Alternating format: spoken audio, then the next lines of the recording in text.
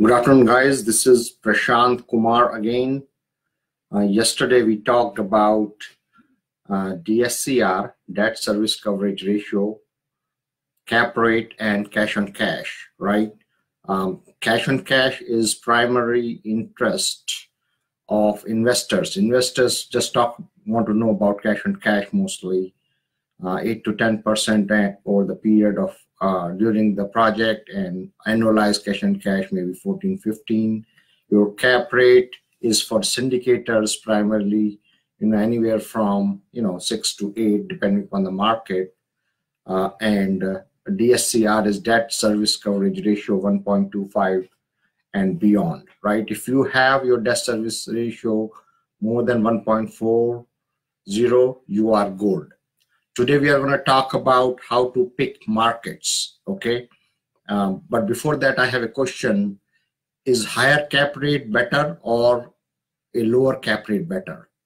That's a question. Everybody can give an answer, whatever they think, but I will give an answer also maybe towards the end of this show, this live.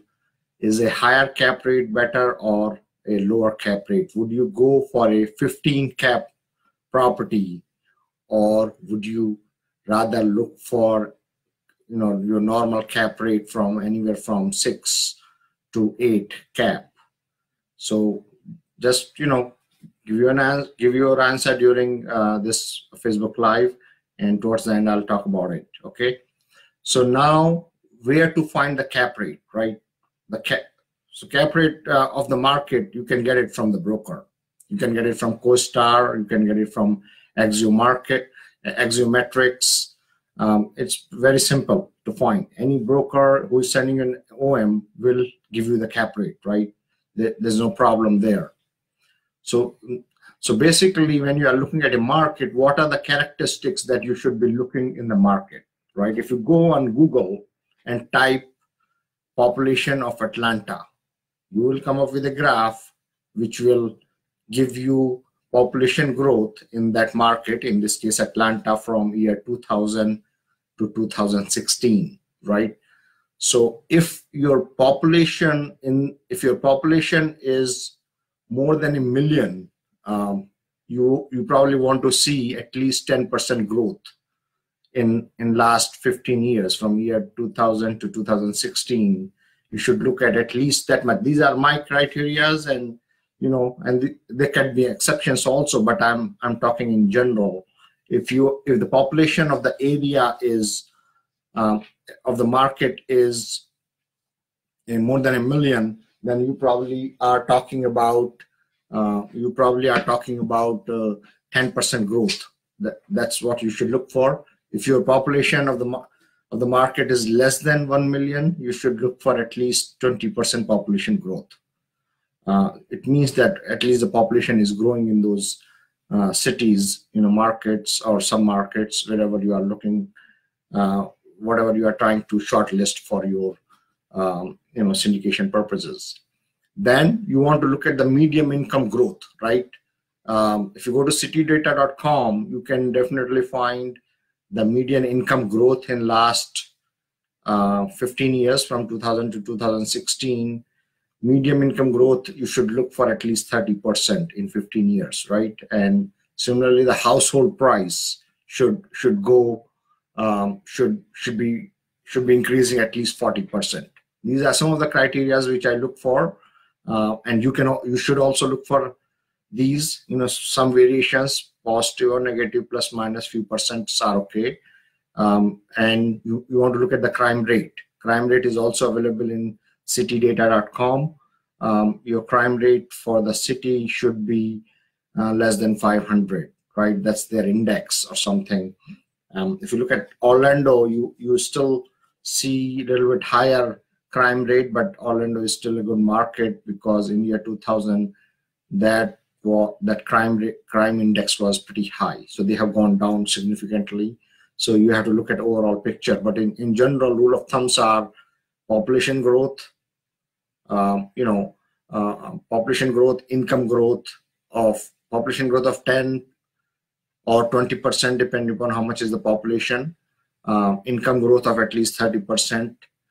Household prices have gone up at least 40% in last 15 years, and the crime rate is below 500 today.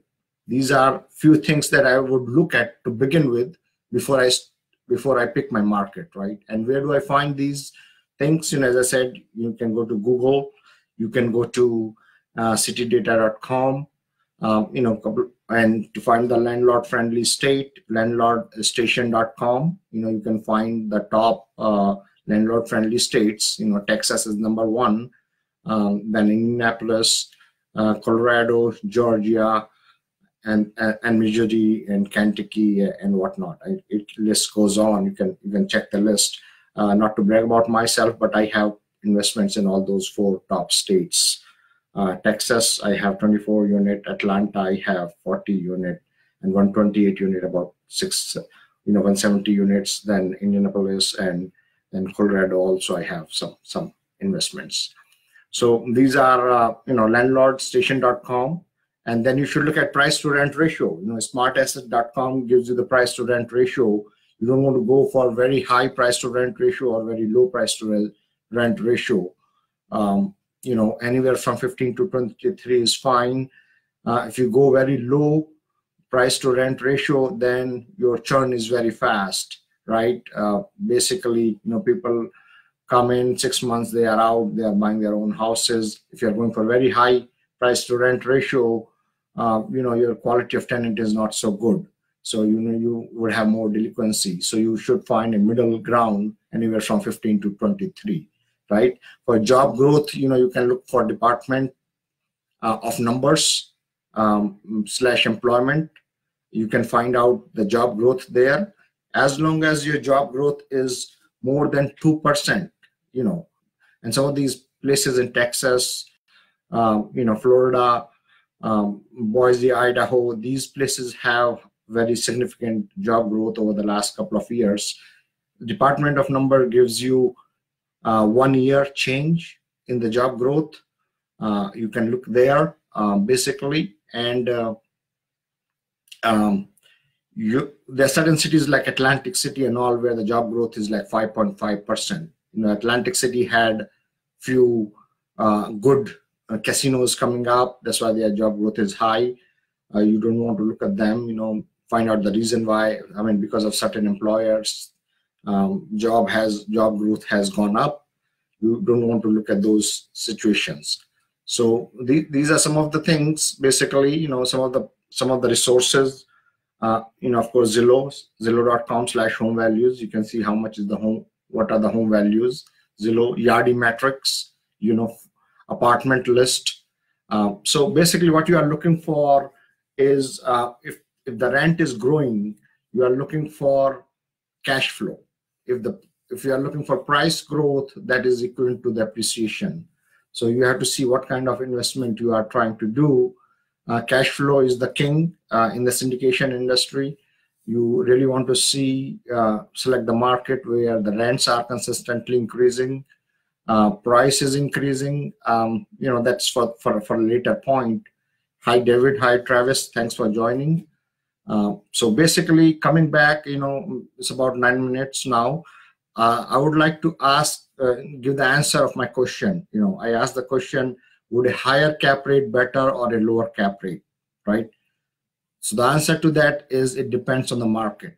If you are getting a property from a wholesaler, 22 cap rate, common 48 unit property portfolio in Ohio, 22, 24 cap rate, you would think that I would buy this and I would retire on this.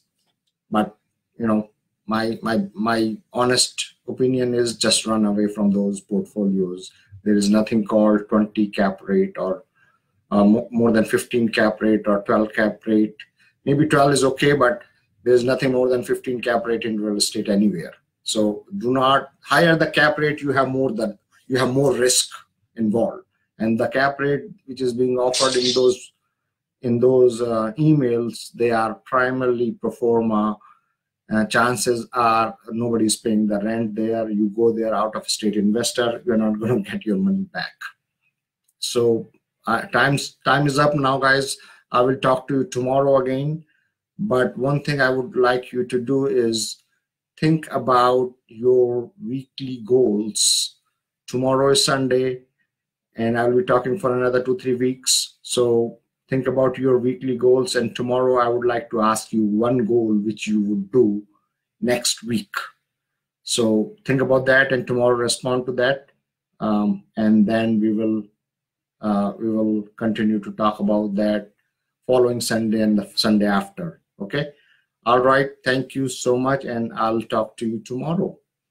Once again, today I was talking about primarily how to pick your markets.